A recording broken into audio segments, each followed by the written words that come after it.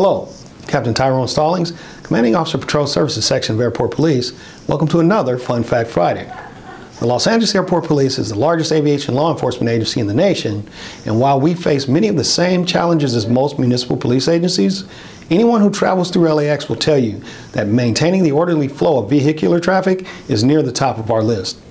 In 2023, the Landside Access Modernization Project, or the LAMP, will add a people mover, consolidated rental car facility, and transportation hubs, reducing the number of vehicles transitioning in and out of the central terminal area by nearly 30%.